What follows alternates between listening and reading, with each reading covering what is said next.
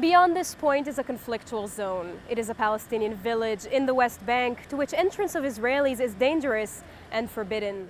A leader, a daring commander, Israel's 11th Prime Minister Ariel Sharon is laid to rest. I'm at the Knesset where his coffin was placed for an honorary memorial ceremony. Large protests took place in the Palestinian territories over the conditions of Palestinian prisoners in Israeli jails.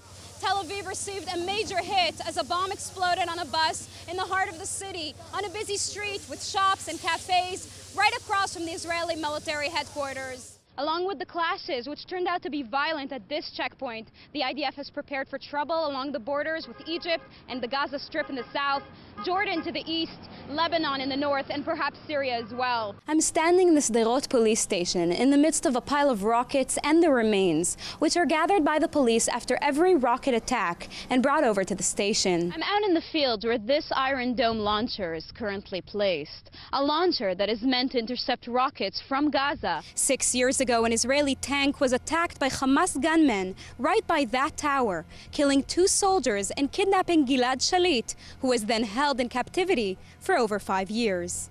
The rockets were fired by terrorist cells in the Egyptian Sinai Peninsula, which stretches all the way out here.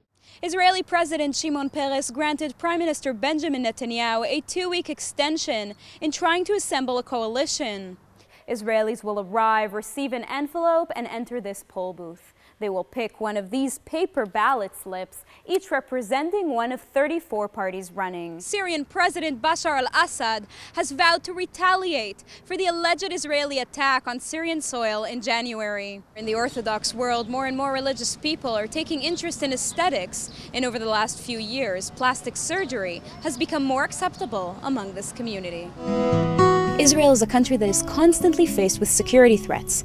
There is one security threat, however, that we are less aware of: the contamination of the Israeli water system.